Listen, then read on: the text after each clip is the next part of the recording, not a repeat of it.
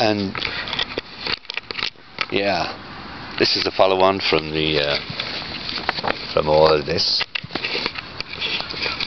That doctor will probably get paid more in that one day than I'll get in a week. Probably for that one day's turning up and saying, oh, this person's fit to work and that person's not fit to work, and no, that person's not fit to work, and whatever. They'll probably get paid by the state more than I'll get in a week. Probably more than I get in 2 weeks, if the truth be told. And it feels like vulnerable adults are just cash cows for all these people. You know, all these department works and pensions. Oh, you're in work all week. We deserve holidays abroad, because they're on quite good salaries. And yet, well, I don't want, you know, we should have the right to say, look, excuse me, I do not ever want to go back there again, because A, I've had your doctors lie about me in the past, and I've had parliamentary ombudsmen fiddle the reports that they made, because they couldn't decide, well, excuse me, there's a colon there and there's a colon there, and that means the bit that I said, because I left them a sheet, because I've had previous ones, you know, lie about what I've said as well. So, housing. I am asking for political asylum in an EEC country where my cannabis usage is not a criminal offence, so that maybe, just maybe, I can grow enough that I can have it as a foodstuff, and maybe just try all these stop smoking things. Because if you look at the state of me now, you can tell that, you know, my lungs ain't functioning properly anymore. But I find it better than the prescribed antidepressants that I've had from the medical profession. You know, I've had what was it called now? Seroxat.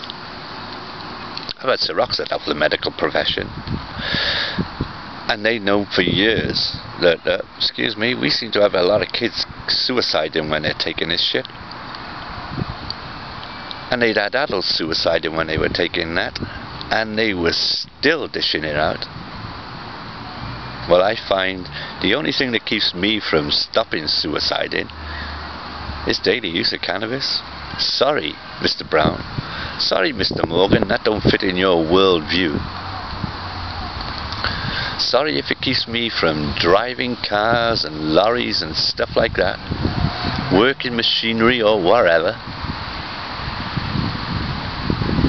But then,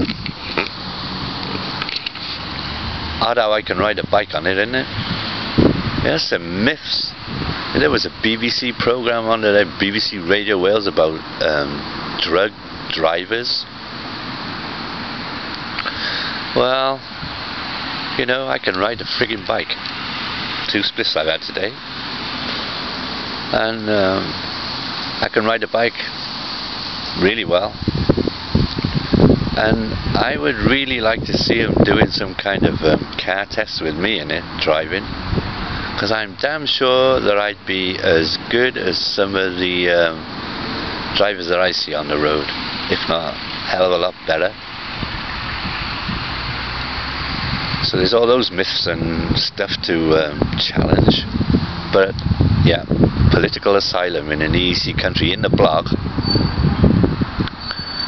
I've put in there that we have kids in this country come to stay, and they stay in family homes in Cardiff, from France, Portugal, God knows who, where.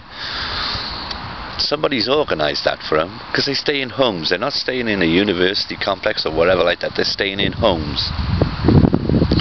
I know of university professors and artists who have the same deal done for them. Somebody somewhere is organising them staying in another university area or whatever. They find a place for them to live, and they go to that university maybe for a year or whatever, or the artist goes and stays there for 6 months or whatever, and they find them properties before they get there, and it's all sorted out. I'd like that done for me.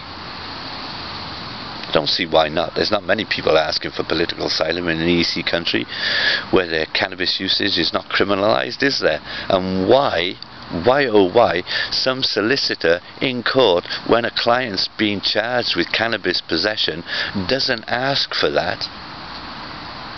Baffles me. It really baffles me. Because there are countries in the EU where their client would not be in prison for that offence, would not be being fined for that offence, and they should ask for political asylum for him. And then maybe the police would go, oh my God, what's the point in busting these people? And then maybe we could grow our own, maybe we could have a little bit more money to spend, and if the water company weren't taking $11.91 out of my benefit per week, the 87 overspend that I've paid to them over the last 95 days could have gone towards new shoes, because my toes are coming off these ones. Better food each week. That two veg and 3 fruit? Oh, that's a mystery. So challenging, yeah. I know there's a lot of people out there who'll say, oh, you lazy scumbag mother, whatever, because I have their comments and I choose not to put them up on my site, because they're mostly vicious, nasty people who've never put a video together ever, haven't got a thought of their own, just a vicious and nasty. So prejudiced, you know.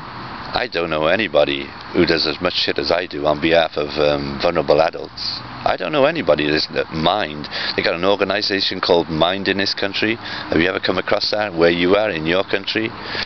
They never, as far as I'm aware, take on board these issues as a lobbying group, and yet they're all doing very nicely out of their little organisation. Looks nice on their CV. I worked for Mind for a year. What's the time now? Oh, 7 minutes 17 seconds. So I think they get money under false pretenses, and how the hell they don't have solicitors in their branch offices, you know, a solicitor who they employ on behalf of their client groups, baffles me, who specialises in issues with regard to mental health patients. It baffles me why they haven't. I mean, they get enough money going through their system from the look of things, and their chief promoters are getting 80-odd grand a year and all of that malarkey. Why don't they have solicitors on their books? Because most of their clients are going to have issues, like water company issues.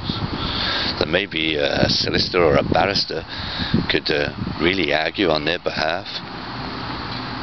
Like, is a house, a subdivided property that doesn't conform to minimum building standards, illegal for a county council to let?